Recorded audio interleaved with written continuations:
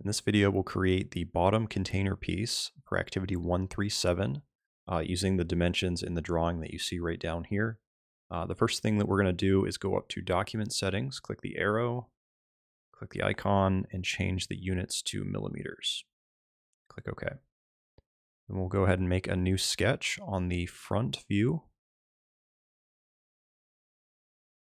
And as you can see in the front of this piece right here, it has a total width of 55 and a total height of 32. So we'll start by making a rectangle at those dimensions. So it is 55 millimeters wide, 32 millimeters tall. And we'll finish the sketch, and then we're going to extrude that by 41 millimeters, which is what you can see right down here. Click OK. All right, the next thing we're going to do is we're going to shell out the top. So I'm going to click on the shell tool, click the top. And for the dimension for this, you can see right here on the top view, it says that this is 2 millimeters thick, unless otherwise specified. And you'll notice the back wall has a dimension of 3 millimeters. So that means all along the sides and the front, it's 2, and then on the back, it's 3. So what we're going to do is we're going to go ahead and make this 2. So it's 2 all the way around. Click OK. And then this is going to end up being the front. These are our sides here. This is the back. So we're going to tell this back part to extrude out an additional millimeter. So it's at 3. So we'll click extrude, click the back, and then type in 1. So that is now at 3 millimeters.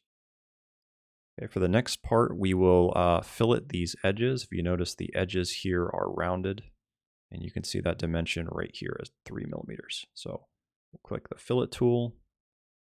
I'm going to click on that corner, this corner, and then I'm also going to turn this around here so we can get the inside corners as well. That corner.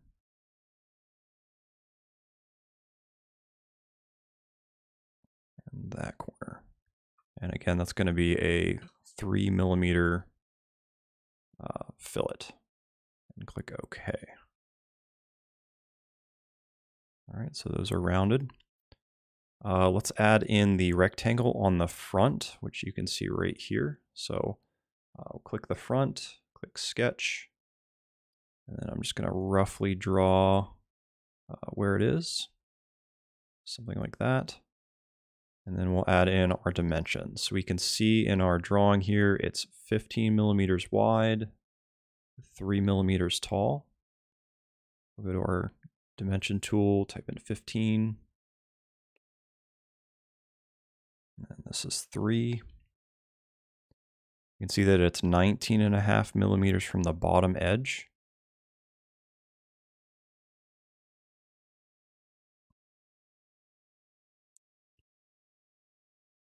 And then it is 20 millimeters from the left part of this rectangle to the left edge. And I'm going to have to project this line right here as it's not letting me dimension to it. So I'm going to go up to Create, Project Include, click Project, and then click on this line here and click OK. Now I have that edge there that we can dimension it to. So I'll go up to the Dimension tool, click that line now, click this left edge of the rectangle. And again, that's going to be 20 millimeters. And then click OK and finish our sketch. Okay, now we're going to extrude this in. And the dimension for that is over here in the section view. It goes in a total of 1.5 millimeters. I'm going to change this to 1.5. Notice that's extruding it out. So I want that to cut, so I'm going to make that a negative 1.5. Click OK. And there we go, that's cut now. The next part that we'll add is the holes on the bottom. So I'm going to click on the top view up here in our view cube. And then I'm going to switch this around. If you notice, the back wall is over here on the right, but on my drawing here, it is actually the other way around. So I'm going to go up to the view cube and click on these arrows to flip this around so it matches our drawing. So it's like that. And then I'm going to click on Create Sketch, and then click on this bottom part right here. Okay, and notice again that kind of flipped my view around here, so I'm just going to go back up to the view cube and tell that to rotate back around so it matches our drawing again. All right, so we're going to draw one of these circles and then use the rectangular pattern to create the rest. So I'm going to go up here to the circle tool and just place this one roughly where it needs to go. And that circle has a dimension of 2.5 millimeters. So I'm going to type in 2.5.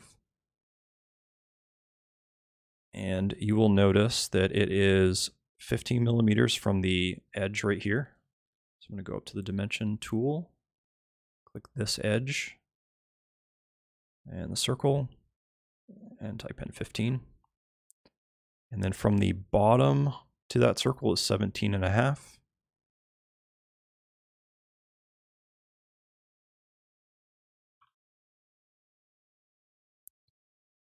All right, so now that that one is dimensioned, we're going to go ahead and make the rest using the rectangular pattern. So I'm going to go up here to Create, Rectangular Pattern. And then for objects, we're just going to select our circle. And then notice we get some arrows once we do that. So I'm going to drag the arrow to the left a little bit. And we can tell that it has a total distance there of 10. So you could honestly just drag this, make that say 10. That's going to stay 3, which is exactly what we want. So I'm not going to change that. And then going up the other way, notice we have 5 circles going vertically, and they are at 20 millimeter spacing. So I'm going to just drag this up until it says -20. And then I'm just going to increase the quantity here to say 5. And that we're going to click OK. And that made the rest of our circles for us. So then I'll click Finish Sketch. And then all we got to do is just extrude the rest of these. So we're just going to extrude them to cut through the whole part. So we're just going to click on all the circles.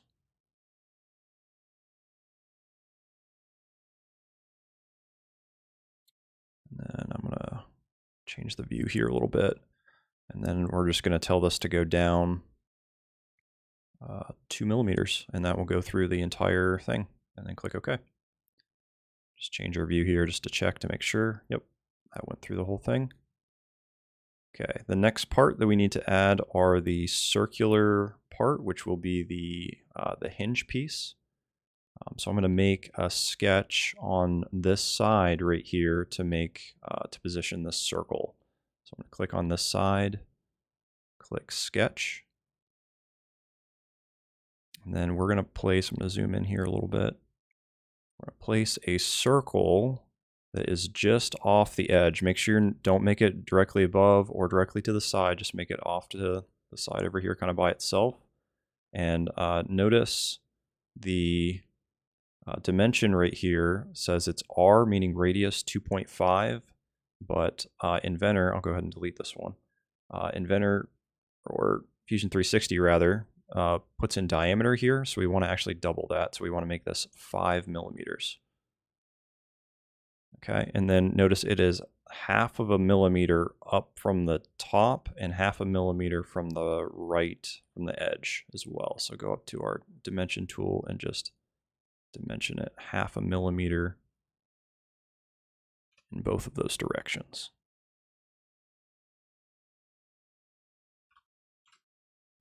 Okay, so that's positioned correctly. I'm going to click Finish Sketch. Click that, and then we will extrude this across. If you notice, this has a, what's the dimension? This has a dimension, it is 10 millimeters long for this part. So I'm going to click Extrude, click this part right here, and then we'll just drag it out to 10 millimeters. Click OK. All right, the next part, you can see that there is a little circular knob right here, which is where the top piece or the cover is going to connect, and it's going to kind of form a hinge. So we will go ahead and add that next here. Actually, you know what? Let's put this cutout here first. So you'll notice that we have this rectangular cutout piece. We'll put that on here next. So I'm going to click on the back piece and then click the Create Sketch button. And again, that is going to start right here. And it's going to go roughly to right there. And we'll just add some dimensions here to get this positioned right. So I know that this cutout, again, we're going to have another one of these circular pieces here that goes out 10 millimeters this way. So I'm going to dimension from here to here. This is going to be 10 millimeters.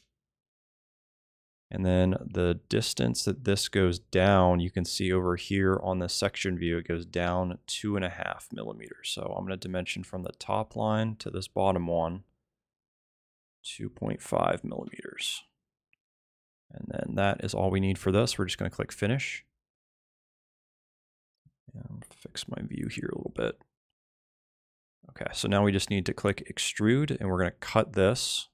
And again, this just needs to go 3 millimeters in to go through the whole thing.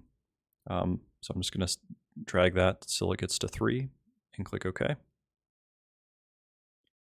All right, now we have a little bit more space to work with to make this knob piece right here. So I'm going to go up to Create Sketch, click this part right here, and then we are going to make a circle on there.